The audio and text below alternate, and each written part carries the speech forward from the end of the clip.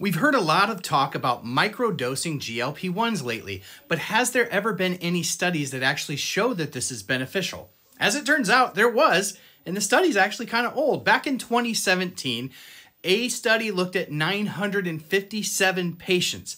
Now, some of these patients received daily doses of Ozempic, some received daily doses of liraglutide, and some received placebo. No surprise, the cohort that had Ozempic lost the most amount of weight, but how high were the doses and how much did they lose?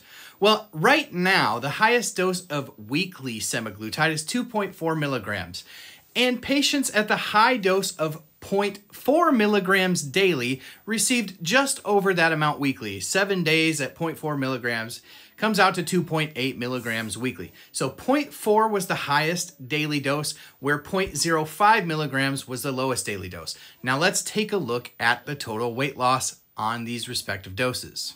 It'll come as no surprise that it was dose dependent, so the higher the dose, the more weight was lost. Now on placebo, patients lost 2.3% body weight in a year.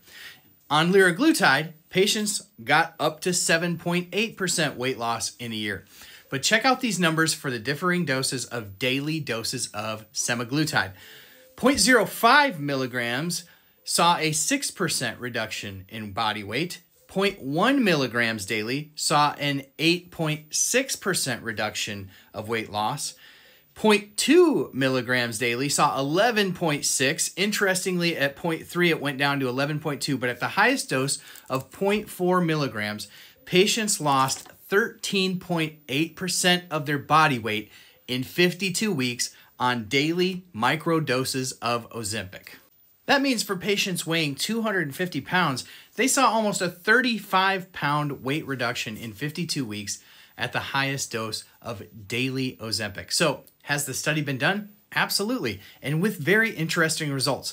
As with anything, if this is something you are interested in exploring, it's definitely worth a conversation with your medical provider. But for some people, perhaps there would be benefit in daily dosing of GLP-1 medications.